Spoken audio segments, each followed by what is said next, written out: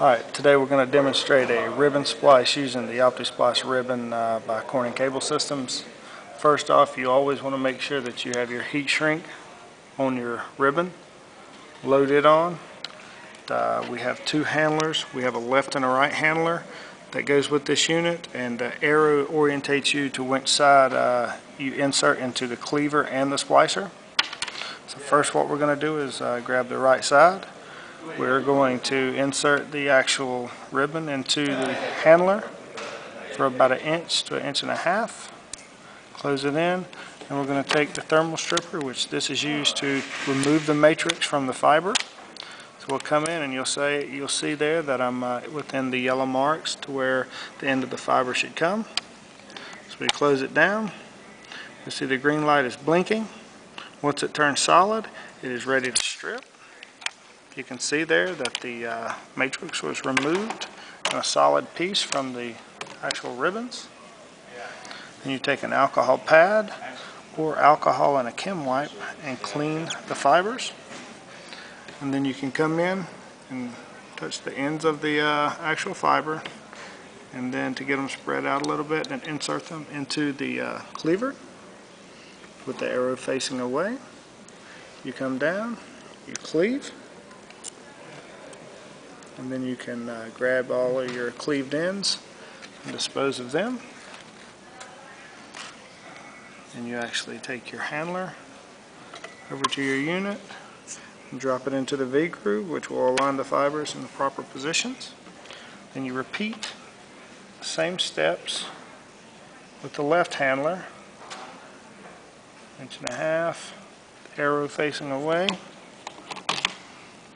Into the thermal stripper. Light's red, now it is blinking. Green, solid green.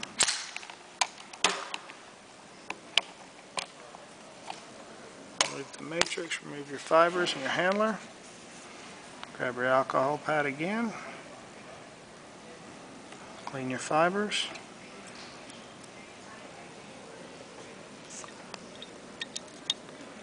Come in. Cleave. Grab all of your cleaved ends and transport your handler up to your unit. Close your lid. Come into your splice start area. Here you can see all your fiber ends. So we go over and hit the green button to say we're ready to start splicing.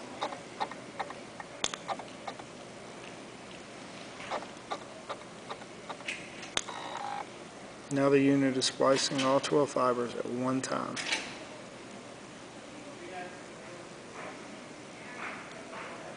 When it gets through, it's going to give you the losses per the splices. Then you come in, grab your heat shrink, move it up to the unit, remove the fibers from the handlers,